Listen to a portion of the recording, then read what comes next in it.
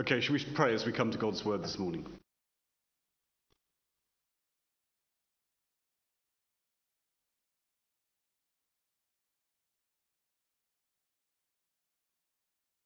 We thank you, Lord God, for your word.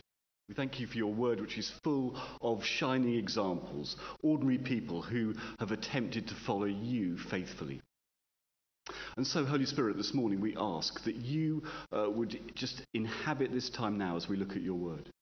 We pray that your Spirit would be at work in our hearts and our minds, bringing the renewal that only you can bring. We ask that you will change our thinking, but more to the point that you'll change our behaviour in the week ahead. So touch us and speak to us now, we pray, Lord, that we might become more like you. In the name of Jesus we pray. Amen.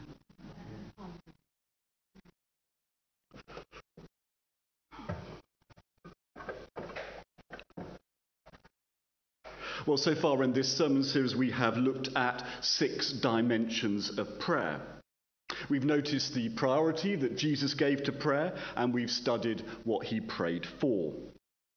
We've looked at what St. Paul prayed for his church in Ephesus and thought a bit about how we might pray for ourselves as a church. And we've also looked at listening to God, how we hear from him, how we discern his voice guiding us in everyday life. And this week we're looking at praying for the unlikely. In other words, how we pray for intractable situations. How we pray for those people who are not yet Christians and don't seem to want to be. The times when we find ourselves praying for outcomes that we can almost find it impossible to imagine. Which is why this week we are looking at the example of Nehemiah. But before we look at this passage, perhaps a little bit of history might help us interpret. The book of Nehemiah depicts events that happened some 500 years before the birth of Jesus Christ. In 586, Nebuchadnezzar's soldiers had marched out of Jerusalem, leaving behind them the smouldering remains of Solomon's 400-year-old temple. The holy city's most famous buildings, gates and walls had been completely levelled. Anyone who was above a peasant's status was force-marched all the way to Babylon behind their blinded king, a journey of some 900 miles according to Google. As we join Nehemiah this morning, he's serving, of course, in the court of Artaxerxes, who was enthroned in Babylon between 464 and 423 BC. Nehemiah himself was brought to Jerusalem at around 445 BC. But as you study this passage over the next 2 weeks, remember too, if you remember nothing else, that Nehemiah was not special. He, if you like, was a bit like Simeon, who we looked at a fortnight ago. He wasn't a priest, he wasn't some kind of powerful politician, and he wasn't a prophet. Nehemiah is an ordinary person, but an ordinary person with an extraordinary faith in God. Therefore, God does extraordinary things through him.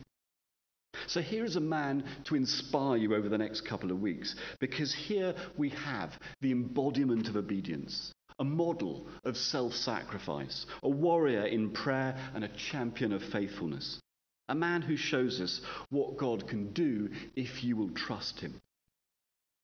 So if you're the kind of person who looks around this church on a regular basis and says in your conscience or in your heart, I'm not really as faithful as him or her, my prayers can't be nearly as powerful as theirs, then this week study this ordinary man, this lone prayer who is hundreds of miles from home, whose life revolves around being a cupbearer, as we heard in verse 11. We can be ordinary, but God can still do amazing things as a result of our prayers. The founder of the Body Shop, Anita Roddick, once said, if you feel that you are too small to be effective, then you have never been in bed with a mosquito. Prayers prayed by very ordinary people can still be powerful. They can still be used by God to achieve the unlikely. So what does this passage teach us about praying for unlikely outcomes? Well, firstly, we note, don't we, that Nehemiah commits himself to prayer. Nehemiah commits himself to prayer. As we read in verse 1, we learn that Nehemiah has been exiled for some 20 years, but nonetheless, he hasn't given up praying. Unlike me, he hasn't said he'll pray and then forgotten to do so. He hasn't started well and then gradually given up. Nehemiah has been praying faithfully for 2 decades. We see too, don't we, that he is also engaged in what he's praying for. At every opportunity, he seeks up-to-date information, verse 2. And then he sets aside quality time to pray in a really focused way about this issue that so burdens him, verse 4. I'm sure that in his time, Nehemiah, of course, prayed for lots of different things, people, issues, and groups like we do. But we see here that even after 20 years, the big thing that he is focused on praying for, he's still sticking at it. He's still praying for the unlikely, a restoration of God's people and God's holy city. Notice that when he hears that people are struggling and that the city is in ruins, Nehemiah is moved, isn't he? He's not indifferent. His heart's not hard. He actually enters into a time of mourning. He's so moved by it. You know, this tells us, doesn't it, that Nehemiah had a real heart for God's people and for God's city. A burden for them, if you like, that's inspired him to commit himself to praying for them for years and years and years. A soft heart is often the fruit of great prayerfulness, isn't it?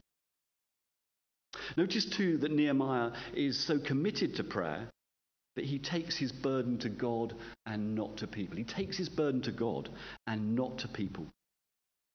You know, most of us take our problems to people, don't we?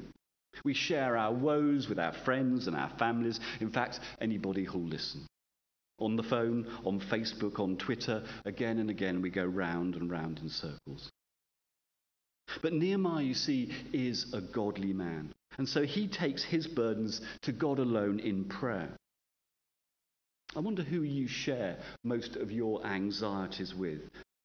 People, God, or a bit of both? In this passage, Nehemiah goes solely to God. As a Christian, ask yourself this week, do I take my troubles to God as readily as I take them to people? When you're faced with a big issue or a big ask, there is great wisdom, I think, in deciding, resolving, if you like, to actually just talk to God alone. Resolving not to talk about it endlessly with everybody you meet. Deciding not to play office politics over the email. Deciding not to join in the gossip. Some years ago, I was working in an advertising agency in London. One morning, my copywriter and I were summoned to the managing director's office and told that we'd been promoted to be joint creative directors of the creative department. This involved overseeing 16 creative teams and a PA. 24 hours later, I got a letter from the MD saying that as a result of this promotion, I'd be getting a pay rise of £3,000. Which really annoyed me. This was peanuts given the massive increase of responsibility, workload and pressure that I was going to endure. I considered writing him a stiff email expressing my displeasure there and then. But uncharacteristically, I decided to keep my mouth shut. In the morning during my quiet time the next day, I resolved at that point to give it to God and to God alone, not to moan to him or to anyone else. A few days later, the MD's PA came into my office looking a bit flustered. She said, I've made a terrible mistake. I mistyped your letter. Your pay rise should have been £13,000, not £3,000. Nehemiah takes his burden solely to God. If you and I want to hear inspiring testimonies from people we can never believe are going to believe, if we want to see people set free from life-threatening addictions, if we want to baptize more than one person a year, if we want to see closed doors opening, then like Nehemiah, we need to commit ourselves as individuals and as a church to praying.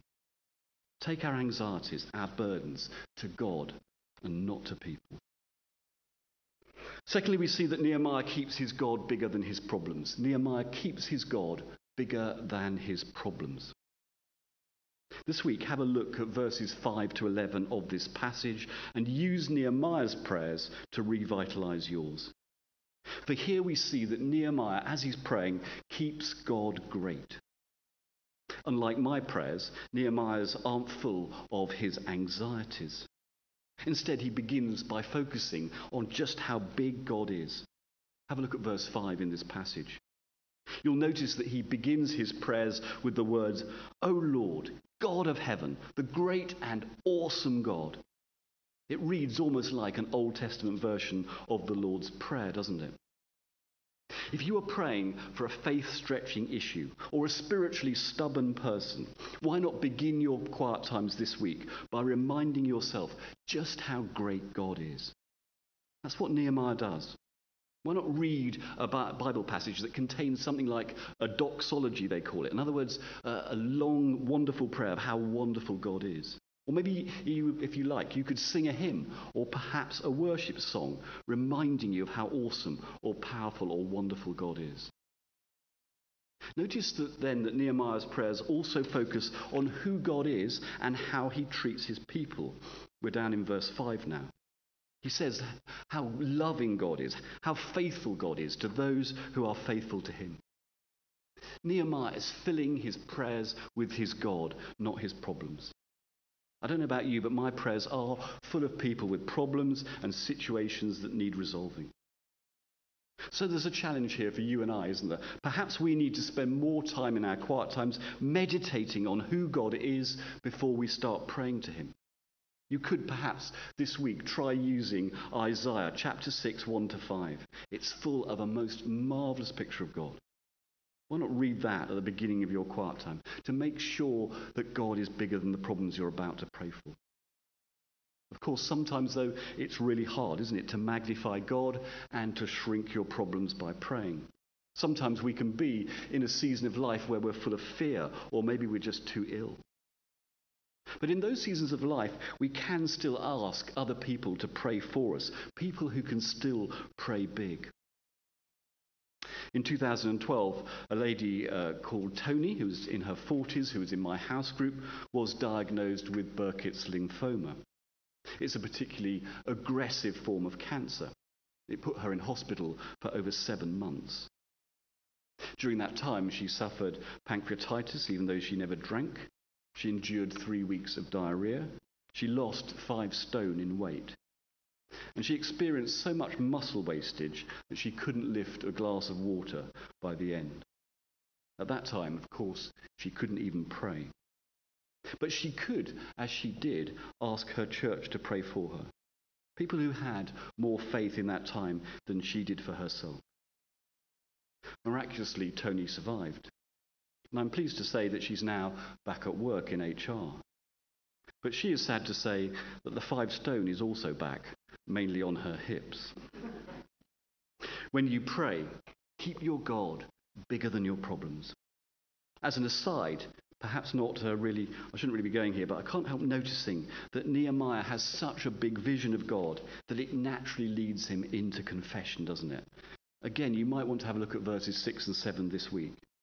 Every week in our services, confession plays a really essential part in our worship because it enables us to clear the air between us and God. That's why we always have it often at the outset of our service. It unburdens us, doesn't it? But I think that confession should play an equally similar and important role in our personal quiet times. I wonder if you confess daily. Nehemiah's vision of God is so vast that it enables him to see himself and God's people in comparison to this wonderful God. And so as we read in verse 6, Nehemiah even confesses on behalf of the very people that he's praying for, just as Joel did. I don't know about you, but this is something I never do. But I'm challenged to think further about it as a result of this passage. But this week, when we pray, let's make sure that we keep God big. Lastly, we see that Nehemiah waits on God. Nehemiah waits on God. Having committed himself to praying, having taken his burdens to God and not to people, having magnified his vision of God and shrunk his problems, Nehemiah finally takes his request to God. Grant me a favourable reaction with this man, he says in verse 11. By now in his heart, Nehemiah knows exactly what he wants to do. He wants to return to Jerusalem. He wants to build up God's people. He wants to rebuild the holy city. That's a big ask, isn't it? In fact, we would be thinking that's too much to ask for. The king will never say yes to that. But notice that Nehemiah doesn't pray for the final outcome. He simply prays for the next step, doesn't he? A favourable reaction from the king is what he asks for. The best way to eat an elephant is in bite-sized chunks. Unlike us, Nehemiah doesn't suggest how God might answer his prayers. He doesn't proffer solutions that God might not have thought of. No, Nehemiah simply gives God the next step and then leaves it with him. But then he does something remarkable. Then he is willing to wait. The Kislev mentioned in verse 1 is November. The Nisan mentioned in verse 1 of chapter 2 is March. That means that although Nehemiah asked God for a favourable audience with the king on that day, he used the word today, didn't he, in verse 11, he then has to wait 4 months before his prayer is answered. But notice that during this time, Nehemiah says that he is praying day and night, as he puts it in verse 6. And eventually God answers that prayer and does the unlikely. What about you and I? How good are we at praying and then waiting? I'm useless at it. But whilst you're waiting, you can use that as a time of prayer, can't you? Believing that God is seeing and listening, even if nothing seems to be happening, verse 6. Because God is always doing way more than we can ever see. In the 1990s, I went to St Barnabas in Kensington. At that church, there was a beautiful, elegant woman in her 40s called Gabriella. She had 2 grown-up children. Her husband, an architect, had left her very near to the beginning of their marriage. Being beautiful, she'd had lots of offers of marriage, but she had refused them all because she believed that she was still married to her husband. So she prayed for him every day, even though by now he'd married the lady he'd had an affair with. 20 years later, her ex-husband's wife left him. And one day he came back to Gabby and asked for her forgiveness. She forgave him. He became a Christian, and she remarried him. Gabriella used the time of waiting to keep praying for the unlikely. A few years ago, my prayer partner Lester and I decided to pray for his daughter Catherine in a more concentrated way. After university, she'd gone away from God and had moved in with a chap who wasn't a Christian. We decided to pray for her every week to become a Christian, and him as well, of course. At that time, this seemed pretty unlikely. After all, she was a bit of a woman of the world, tall, striking, with big blonde hair. But we prayed for her every week for about 5 years. During that time, her boyfriend did an alpha, yet in truth wasn't really interested. He just did it to please us. But 2 years ago, Catherine gradually started coming back to church. She split with her boyfriend. She recommitted her life to Jesus Christ. She went on a Christian dating site, where she met a tall, striking man with big hair, mostly on his face, whom she then married about 3 months ago. Nehemiah faced an overwhelming situation that must have seemed unlikely to be resolved to his satisfaction.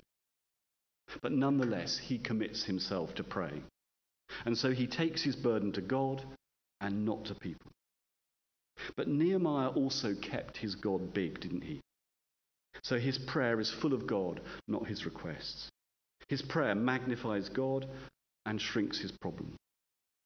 But after he's made his request of God, Nehemiah is willing to wait. Like us, though, he wants his prayer answered on the day, the very day he prays it. But unlike us, he's willing to wait on God, turning the waiting time into prayer time. Eventually, the unimaginable does happen. The Babylonian king allows Nehemiah to return to Jerusalem, the very Jerusalem that the previous king had destroyed. The king also gives him diplomatic letters in order to protect him, and even funds the city's reconstruction. All of which should encourage you and I this week to keep praying for the unlikely.